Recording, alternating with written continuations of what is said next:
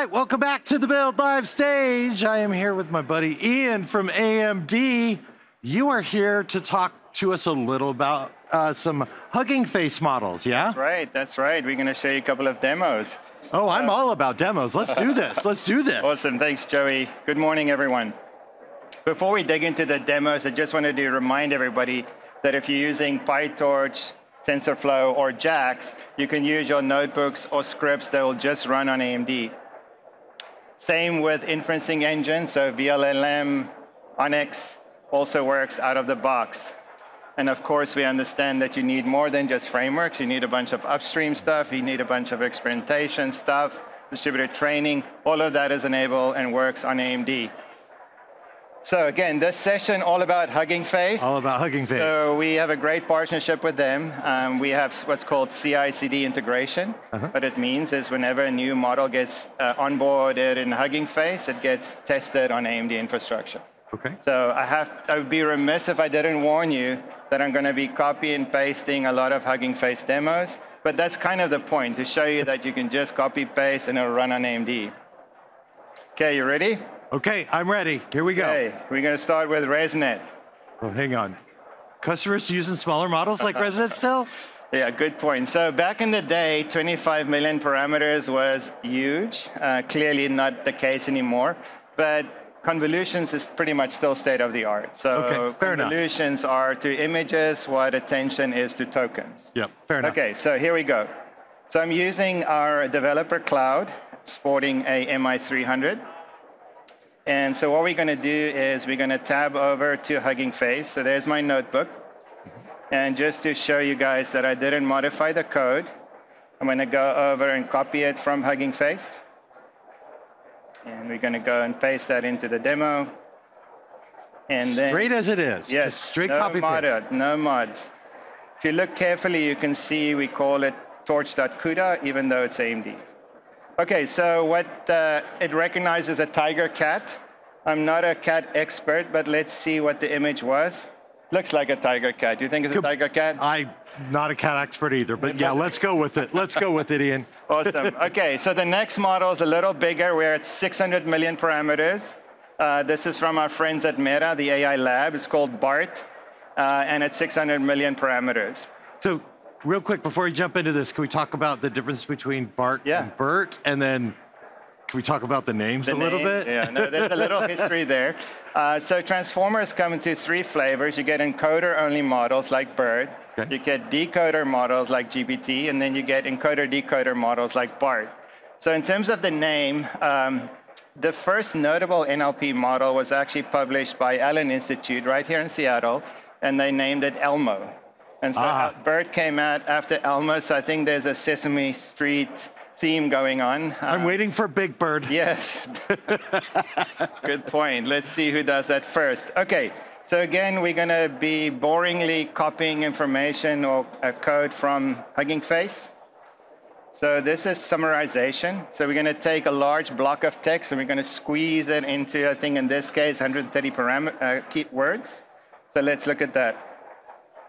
OK, here I have to admit, I did modify the code. I did change it so it's easier to read. So I just moved the print statement into a separate line. But otherwise, it's exactly the same. So we're going to run the notebook. It's going to load the model weights. It's going to squeeze this article into 130 characters. And you'll see what that looks like. Okay, this is, by the way, a very interesting article about somebody that got married 20 times in 1 year, but you know, I didn't pick the example. What, 20 times in 8? Yes, so there's the summary. Okay, the next example is going to be translation. Okay. So I have to admit, I modified this one too. The example on Hugging Face is Arabic. I can't vouch for that, but as being a South African, I can vouch for Afrikaans. Oh, okay. So what we did is we took this example again from Hugging Face. You can see they actually have 2 examples. So I'm going to take the Arabic to English example, and I'm going to modify it to be Afrikaans to English. Let's see what that says. So the Afrikaans says, Hierdie is 'n belangrike konferensie vir programmeerders. I trust you. You trust me? Okay, I do. So what that means in English is this is an important conference for programmers. So that worked. Very good, very good. Excellent, excellent. Okay, so cranking it up to 1.5 billion parameters. We're going to look at a use case called ASR, or automatic speech recognition. Okay. This is really cool if you're doing call centers. Yeah. I think we're getting transcribed live as well. You could do sentiment analysis on the text. You can do meeting notes, and then you can combine it with a summarization, so you can take the whole big meeting notes and compress it into small, concise notes. So again, going over to our friends at Hugging Face, and we're going to pick the model from OpenAI called Whisper. Turns out one of my friends built this model. Oh, there you go. And it works really well. So again, copy and paste. It's boring by design, folks. Ease of use, we call it. Ease of use. And so in this case, it's going to take an audio file, and it's going to listen to the file and transcribe it. I actually have the original file at the bottom of the notebook. Unfortunately, I couldn't get the audio to work. But if you ask me, I can play it for you, and you can vouch that that is the right transcription. I vouch for you. You vouch for me? We saw it on the side, Awesome. so it's all good. All good, all good. Okay, so now we're going into 3 billion parameters with a small language model. All right. Hang on, I'm gonna Pump the pull brakes? you back in. Yeah. Yeah, exactly. Pump the brakes a little bit. I've heard of large language models. Yeah. Now, small language models. Yep. Define small here. Yeah. So LLMs, obviously you mentioned large language models. Small language models are typically sub 5 billion parameters, but they're actually remarkably good at some workloads. And so they have a very high efficiency in terms of their accuracy scores over the parameters. And so the one we're going to use is one that Satya mentioned yesterday. So it's the Phi model. So let's go ahead and look at that. So we're using Phi 3. Going to go ahead and just show you this is the instruct model. So what it means, it's been fine-tuned for a question and answering session. And so we're actually going to ask it to solve some linear algebra. So I don't know if you could do this without the model, but take a look at it. It's asking us 2x plus 3 is 7. What is x? I failed algebra. Oh, yeah. Okay, so there we go. It's loading the shards. And now it's reasoning. And there you go. It says x is 2. Not bad. Not bad. That's what I would have. That's exactly my answer. Yeah, I'm sticking to it. I got you. Okay. So 6.6 billion parameters allows us to get into text to image. Very fun stuff. A lot of people play with this a lot. So we're going to do the same thing. We're going to go over to Hugging Face. And the model we're going to use is called SDXL Turbo from Stability AI. Really nice model. Okay. You know, everybody loves to play with text to image. So it's a very simple snippet.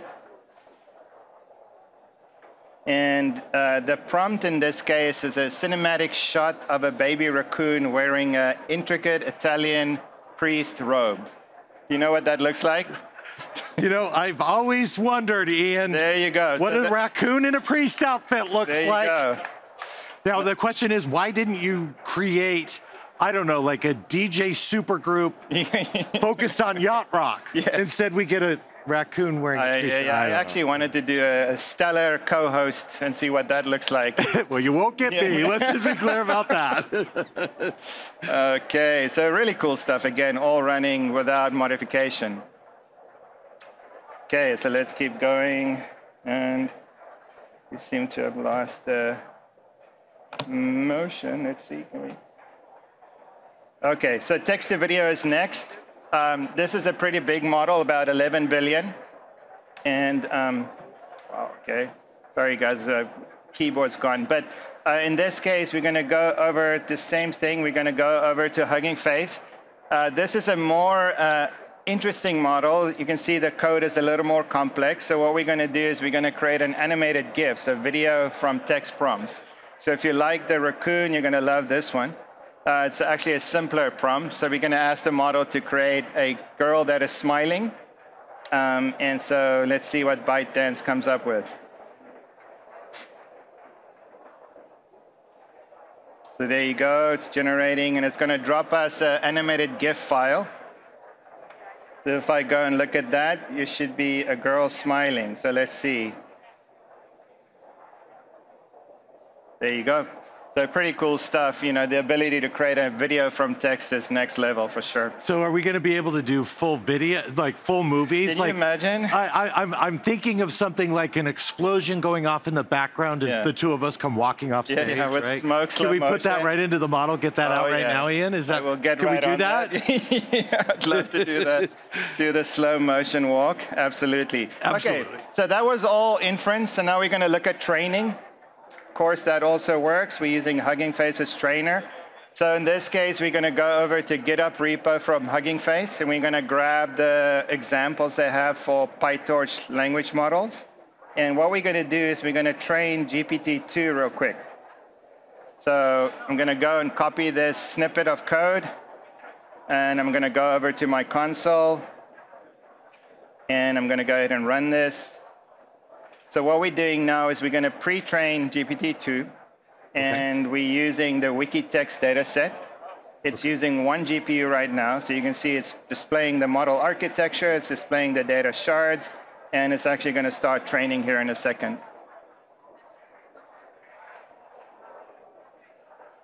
There you go, so 0. There we go, we start ticking and we're training GPT. Copy, paste, Copy, paste, train the models. Yes. Okay, so we have a lot more examples out on our blogs. So if you want to go and look at them, there's examples from more stable diffusion, there's reinforcement learning, a ton of other examples. So please go ahead and visit our blogs at rocm.blogs.amd.com. And I wanted to finish with this slide. So Satya mentioned the availability of the MI300X. I'm seeing hardware here. This makes me all excited. Yes, that makes you happy with this? Yeah, I love a data center. I love me a set of hardware. So this is a really cool piece of hardware. So the models we did today was about 11 billion parameters. Okay. Okay. And we did 1 GPU. With the MI300, you can load up to 70 billion parameters. So you can take a Llama 70B model and load it on 1 GPU. And you have 8 of those on this instance. You can run 8 different Llama 70Bs. Or you can say, I want to take a big model, something like Meta's Llama 3 400B, and deploy that on a single instance. So it's really good to get large models up and running without having to worry about clustering and networking. So really good stuff. So please go ahead and check those out. That is so cool. And I think that's it for our session. Thanks, everybody. So, Ian, before you go, I want to ask a couple things. Sure. As you've been here throughout the course of the event, you've been chatting with developers. What is kind of that #1 thing you want developers to take away from the announcements at AMD? You've showed a lot. Is there something that's really standing out and a lot of folks are asking about? I would say the important thing is to note that the software frameworks just work. So there's no porting required. There's no lift. You can take your existing notebooks, your existing scripts, and you can run them on AMD. And that's important because a lot of the other accelerators require transcoding and all kinds of pre-compiling scripts. Our stuff just works out of the box, and it's fast too. Really fast. Really fast. And you saw that by leveraging the Hugging Face examples and the copy paste apart, you know, from some language changes, right? So that we could do some of that. Of course, everybody, you want to check out rocm.blogs.amd.com. And of course, hey, if you want to learn more about AMD and our awesome feature partners, we have this really cool part on the build.microsoft website. Go to that feature partner section, click the button, check out all the cool offerings. And if you're sitting here, come talk to this guy. He's pretty cool to chat with. We've got more for Microsoft Build coming up. Thank you.